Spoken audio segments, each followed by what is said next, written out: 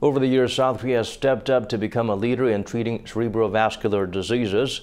Physicians from across the world gathered in Busan over the weekend to learn more about the nation's expertise and know-how, including cutting-edge research and training. Ji-yoon has the full story. For human bodies to function normally, they rely on healthy blood flow to the brain and spinal cord. Neurovascular disorders disrupt this normal blood flow and oxygen circulation, and that can eventually lead to serious complications like brain aneurysms, strokes, and brain hemorrhages. Just last month, Statistics Korea cited cerebrovascular diseases as the fourth most common cause of death here in Korea. So to address the rising demand for more effective and advanced neurovascular treatment methods, physicians from 10 different countries, including the U.S., Japan, and Germany, have gotten together here at BEXCO in Busan.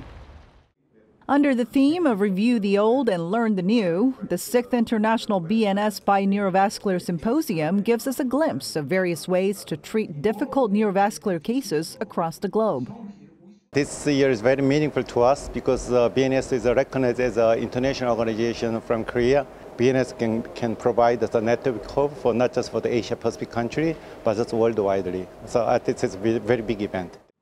More doctors have been adopting minimally invasive procedures with reduced recovery periods and are adapting to the changing nature of the disease.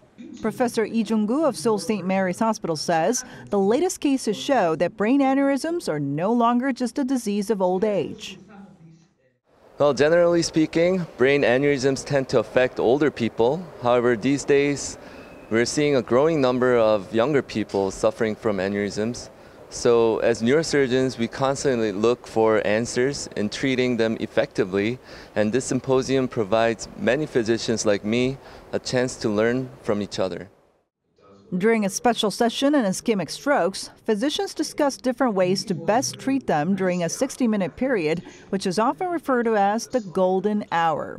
Professor Matthew Gonis from University of Massachusetts Medical School applauded South Korea's technological advances in this field.